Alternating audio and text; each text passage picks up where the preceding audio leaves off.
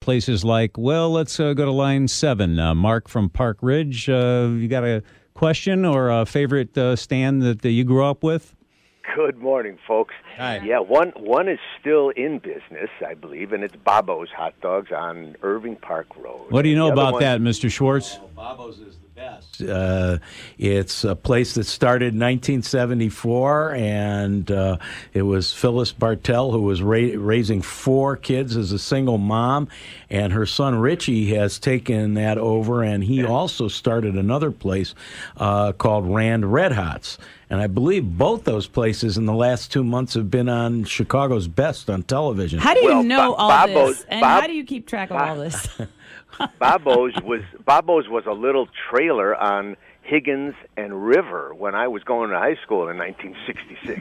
Well, that was probably the original Bob from Babo's. There you go. And he's the one that sold the place, and they turned it into a more of a restaurant. Nice little spot, yeah. How about the ranch, the hot dog ranch on Devon Avenue? Oh, man, yes. I could tell you about that because I go out on New Year's Eve with the daughter and her husband of the original owner.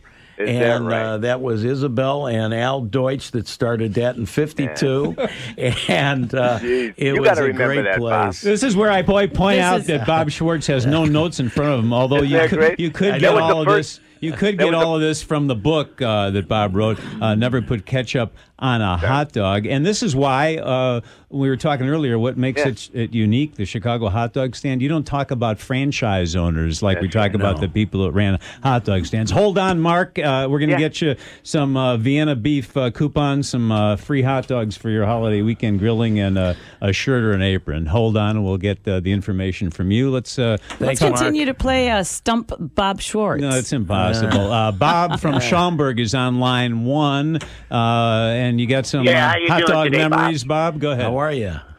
I'm doing fine. I wanted to ask Bob about the Vienna hot dog, the one that's got the crunch in it. Is that the skinless or the natural? It's the natural casing. That's kind of the lifeblood of really what a true Chicago hot dog started out to be, and we still maintain the integrity of that. And I'd say about half of the operators use that. Not that there's anything wrong with the skinless hot dog, but the one you're talking about is the one that has the crunch. You know, places like Babo's that we were just talking about, and Red Hot Ranch, and Gene and Jude's, and Poochie's, and all the places up north are using the natural casing, even Dick Portillo. But the jumbo hot dogs you generally find are more of the skinless variety because it's a little bit different casing, it's a little tougher, and some people prefer the skinless because when you're eating a good hot dog, the ingredients are such that it still has a nice bite. As I mentioned, everything you wanted to know about hot dogs. Marianne, you getting all this for your green shake, for your healthy green shake? Oh, yeah. I started the morning with a green shake, but I'll finish it off with something else. I don't know. Bob brought food. Bob from Schaumburg, hold on. We'll get you some hot dog swag from Vienna, and thanks for your call. Bob and I are going to have a double dog, and Marianne's going to have her curds and whey. Line 4. Hi, Dave from Cicero. What's up? Good morning. Morning. I wanted to ask Bob about Henry's Hot Dogs on Ogden Avenue, which is actually Route 66 in Cicero. That's been there for many years, and Bob Odenkirk mentioned it on Better Call Saul during last season. Wow.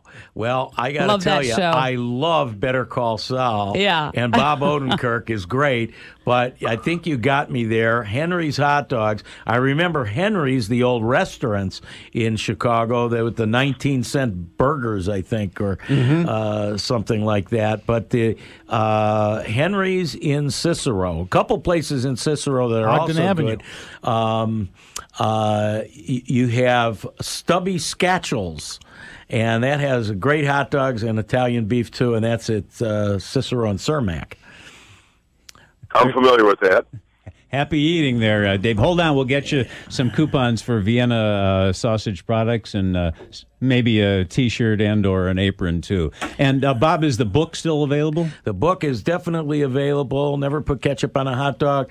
You can either go to Bob at thehotdogbook.com. It's a website, and push where do I get it, and it'll take you right to a link at Amazon Prime for it.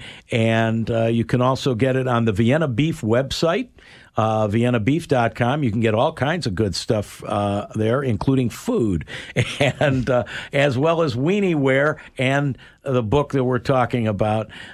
So it's available. And I was very honored to, and this is on my resume, first line of my resume, that I wrote the foreword for Never Put Ketchup on a Hot Dog. And in the latest edition, Bob also wrote an afterword. Oh, that's right. So, which is kind of neat. And I got the beginning and Bob's take on hot dog stands many years ago and what it's all about now. So I think it's great. I know you don't want to hear that. I grew up eating hot dogs with ketchup and cheese on them. Well, sorry. Well, that was in Miami, though. And they were grilled in an oven. Oh, man. All right. I'll put that out of my mind. I'll have nasty dreams about it. They were trying to treat it. My mom was trying to treat it like a chorizo. Happy hot dog eating, everybody. Yeah. Bob Schwartz, thanks as always. And we'll be back to say adios right after this.